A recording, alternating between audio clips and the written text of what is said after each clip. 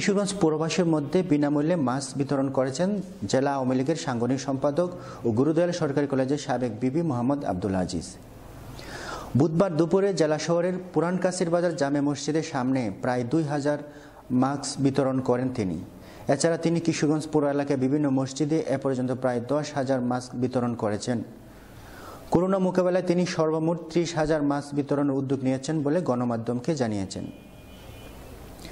এ সময় অন্যান্যদের মধ্যে উপস্থিত ছিলেন গুরুদয়াল সরকারি কলেজের সাবেক জিএস পারভেজ মুস্তফা কামাল, অপূর্ব আহমেদ, বিভিন্ন প্রিন্ট, ইলেকট্রনিক্স ও অনলাইন মিডিয়ায় কর্মরত সাংবাদিক সহ সুশীল সমাজের গণ্যমান্য ব্যক্তিবর্গ।